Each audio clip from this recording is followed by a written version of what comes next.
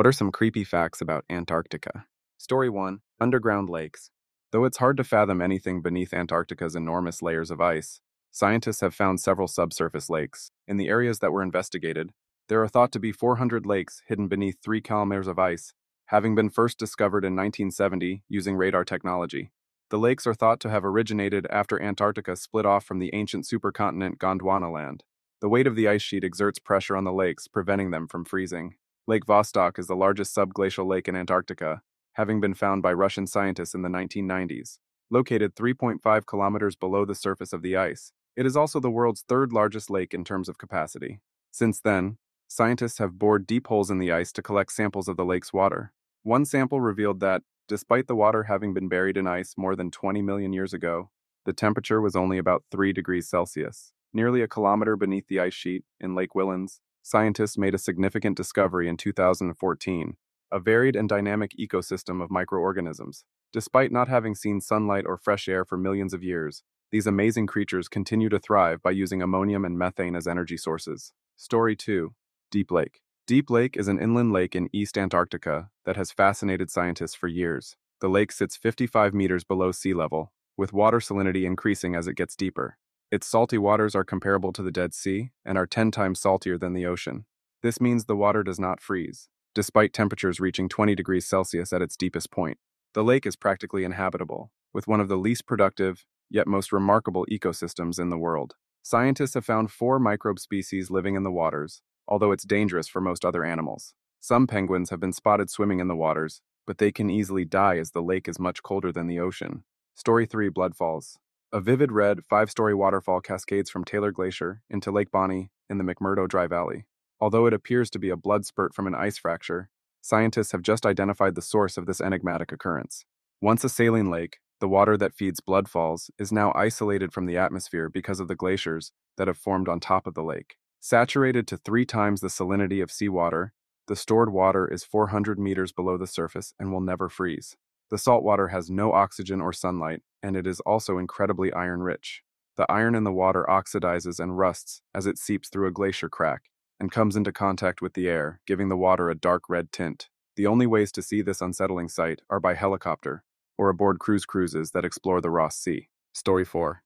Unusual creatures. Despite being a desolate, frozen desert with little precipitation, strong winds, and the lowest recorded temperature of 89.4 degrees Celsius, Antarctica is also home to a wide variety of unusual fauna.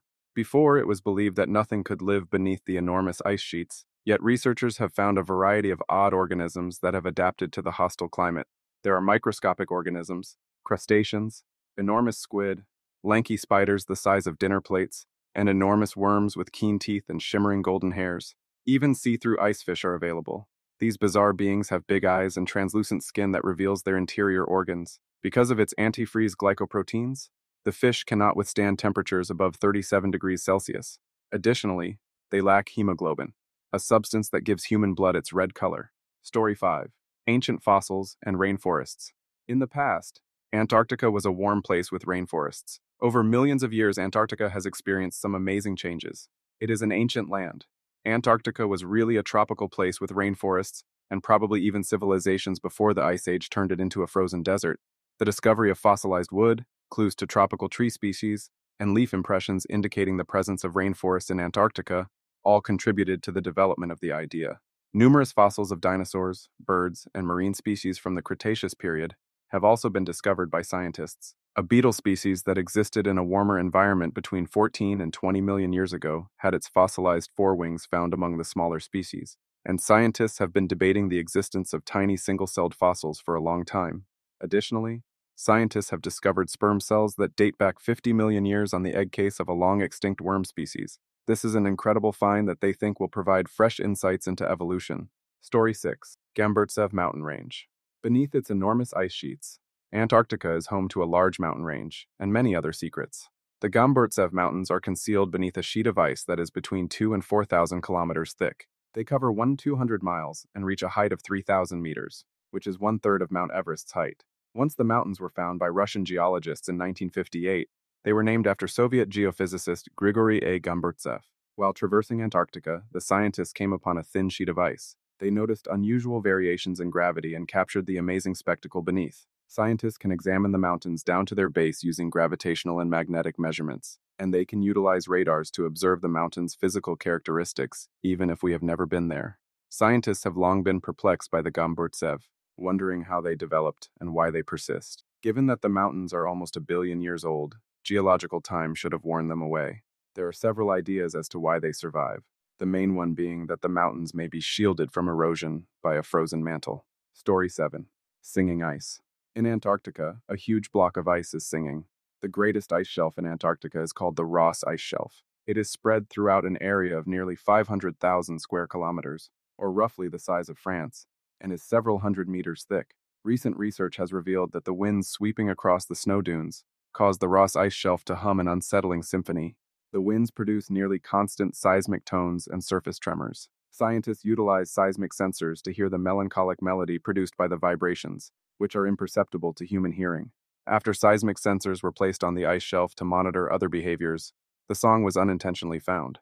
Since then, scientists have shown that the music reacts to environmental changes, such as melting snow or storms moving the snow, among other things. Now, by tracking the ice shelf's stability and potential for collapse through the seismic humming, they are able to monitor it in real time using the song as a tool. Story 8. The Giant Hole. In 2017, an opening the size of Ireland appeared in Antarctica. The hole, which is called a polynya, is not particularly novel, but at 78,000 square kilometers, it is the largest hole to be seen since the 1970s and the first to open in 40 years. The polynya, which is located in the Southern Ocean's Weddell Sea, was created by the warmer, saltier water that was present in the sea's lower depths. Ocean currents force warm water upward, melting the ice that covers the surface.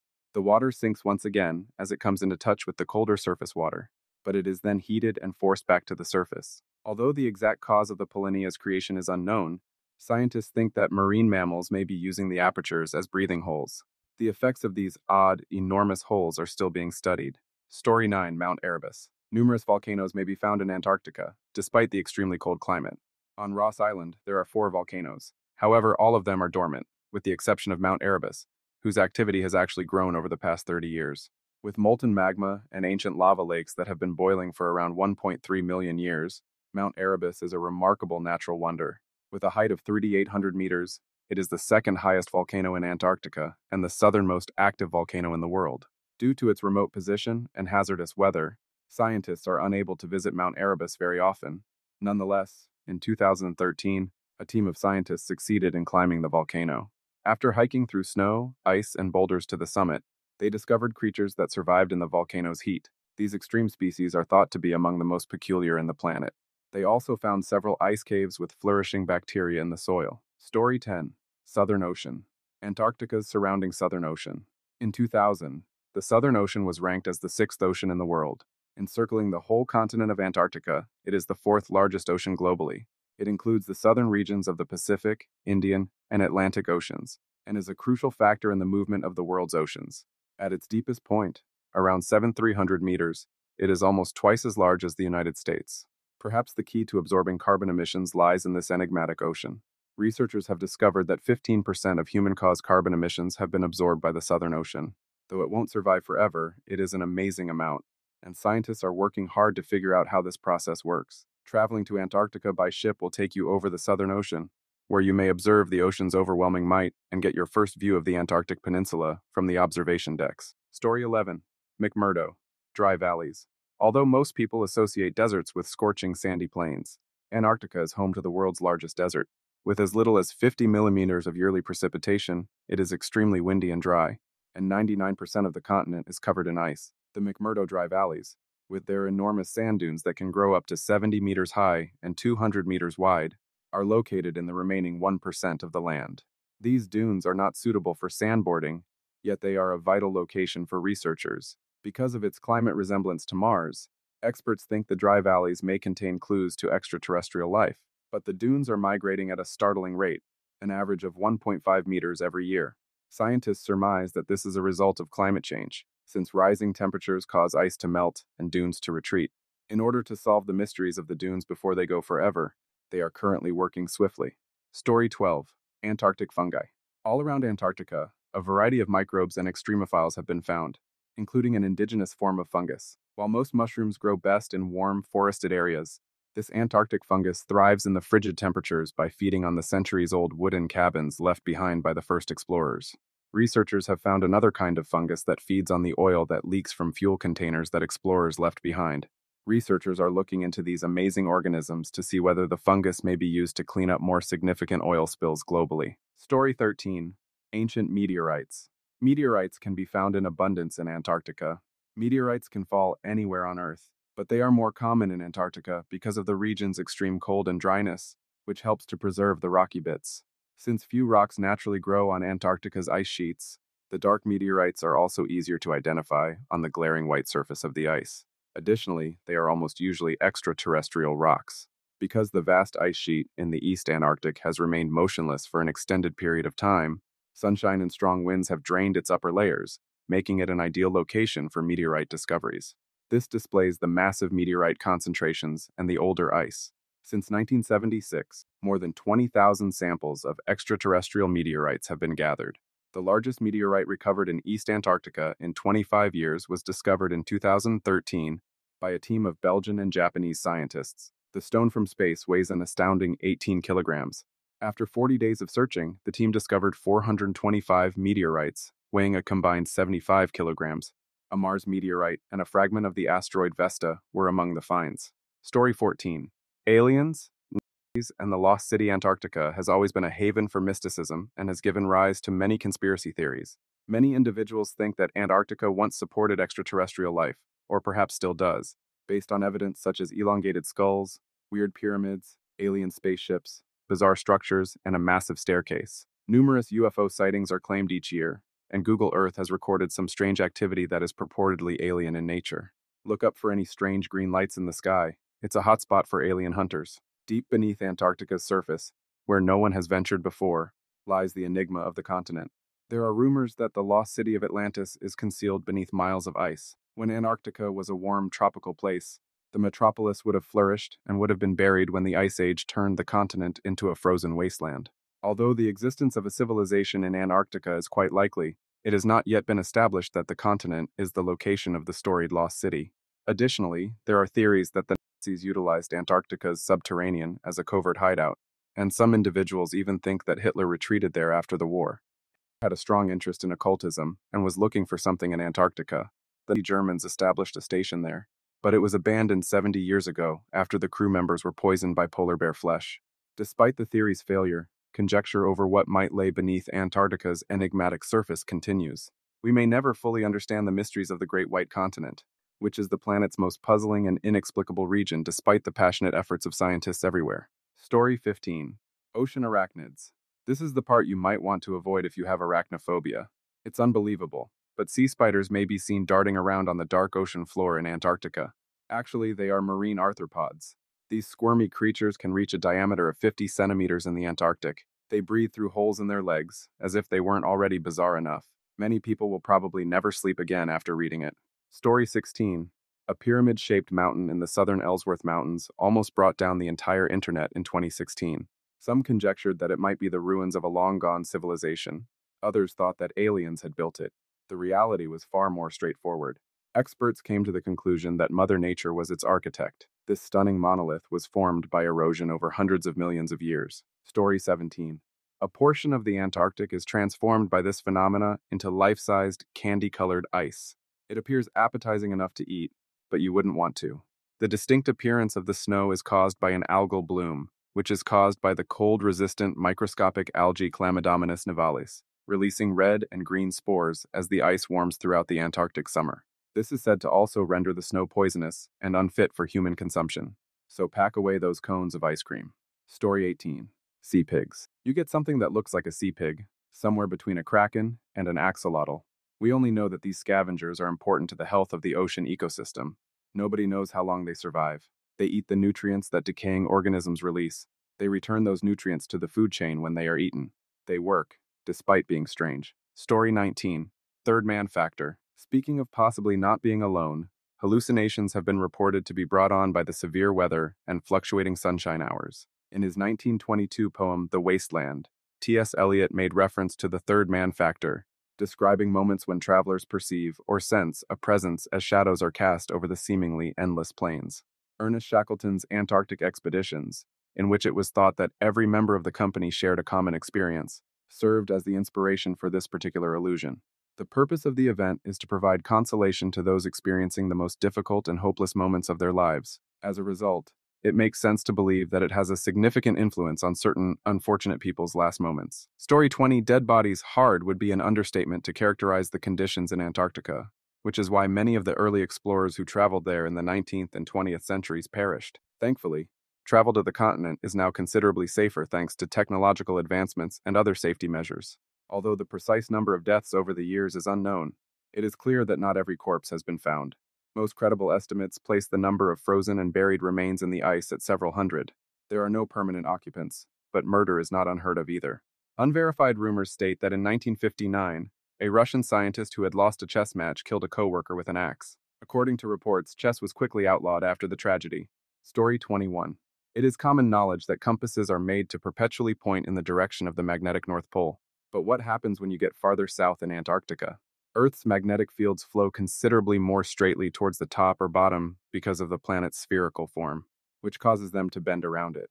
This implies that around the South Pole, compasses won't function at all or won't be dependable. Fortunately, this is known to all explorers, and they take additional safety precautions to ensure they don't get lost. Conspiracy theorists contend, however, that the broken compasses are a purposeful ruse to discourage travelers from going to particular regions of the continent. In that situation, what precisely is being concealed? Story 22. Antarctica is not home to ants, despite its name. Antarctica? It's more like Antarctica never had ants. Remarkably, this is among the few locations on Earth where ants have never established a colony. The Arctic and a few isolated islands, notably Greenland, are among the other regions. However, you will discover at least one native or invasive species of these amazing little critters scuttling around everywhere else on Earth. Ants are so commonplace that they are thought to make up between 15 and 25% of all terrestrial animal biomass worldwide.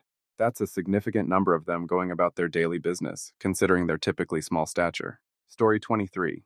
It's a free-for-all with meteorites. Plans should be made to travel to Antarctica if you are ever in need of a meteorite supermarket. The continent has gained notoriety for having an abundance of space rocks that are simply begging to be picked up. Not that Antarctica is a magnet for meteorites or anything.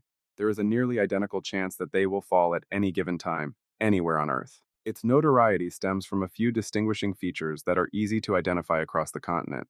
The majority is a stark white, with dark-colored meteorites sticking out like sore thumbs. The dry environment of the continent also contributes to their excellent preservation. Any other place a meteorite falls, like a jungle, it would corrode and disintegrate very rapidly. Additionally, some ice drifts have a tendency to gather and deposit them in the same location, similar to an enormous organic conveyor belt for deliveries. It is therefore the ideal location to seize a piece of extraterrestrial trash for oneself. Story 24. This chap was the first to ever be born there. The first individual to be born on the continent of Antarctica was born on January 7, 1978. Since then, 10 more people have been born there under the name Emilio Marco Palma. At the Esperanza research base, Emilio's father oversaw an Argentine army force as its commander. This facility is situated close to the Antarctic Peninsula's tip. At 7 months pregnant, his mother was transported into the base to finish her third trimester in Antarctica. It was part of an Argentinian tactic over a sovereignty issue over that particular portion of the continent, far from being a kind gesture for his father. Story 25. It is bigger than the continental United States. Antarctica is a very large continent. Its surface size is believed to be approximately 14 million square kilometers. When ice accumulates on its coast throughout the winter, it also gets larger. The United States is around 1.5 times larger than the others, with a surface area of over 9 million kilometers squared. That is incredibly intriguing. Humans have never explored a great deal of this open space. It's fascinating to consider what new discoveries we might make in the future. Coincidentally, with a surface size of more than 240,000 kilometers squared, it is about 60 times larger than the United Kingdom, and that's even before discussing some of its hidden gems. Story 26. The Ghost of Shackleton. Shackleton's hut on Ross Island is said to be rife with paranormal activity. Famed explorer Sir Edmund Hillary claims to have seen Shackleton's ghost there. Said Hillary, "I remember when I first went to Shackleton's hut, and I'm not a person who really sees things very much. But I went inside the door. When I opened the door, it's a rather sort of bare hut inside, but I distinctly saw Shackleton walking towards me and welcoming me, and then it all sort of flushed away, and he was gone." Considered a historic monument, the hut is incredibly well preserved. And should you visit it, it's easy to imagine a ghost living there. Story 27.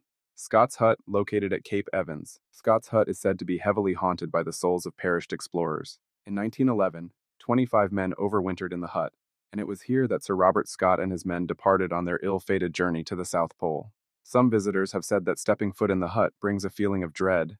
Others have seen shadowy figures and heard misplaced noises. A cross that was erected nearby in memory of members of the Ross Sea Party, who died not far from the hut, seems to draw wandering spirits, offering an additional spookiness to the place. Story 28.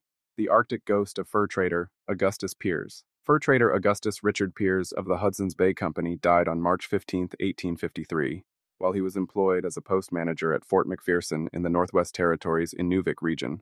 Piers' superior, Roderick McFarlane, buried him in Fort McPherson, even though Piers had made it painfully clear that he wanted his remains buried somewhere else. This was begging for problems if you've ever heard a ghost story in your life. Nevertheless, it appeared like Piers' ghost was more intent on being helpful than vindictive. Supervisor McFarlane and a couple of his employees started the dog sled ride to Fort Good Hope from Piers's widow, who had encouraged them to do so. But almost a week before they got there, they heard a voice that sounded like Piers, alerting them to the presence of wolves from beyond the glow of their campfire. A few evenings later, they heard Piers's voice once more, warning them about a wolverine that seemed to be threatening the man's corpse. Eventually, McFarlane and his employees buried Peter's remains in Fort Good Hope before going back to Fort McPherson. However, after just 2 days of travel, McFarlane awoke to find Piers gazing down at him and another member of his crew. After seeing the ghost, the two men took cover under their covers till it vanished. Had Piers simply arrived to express gratitude for a job well done? We seem to never find out.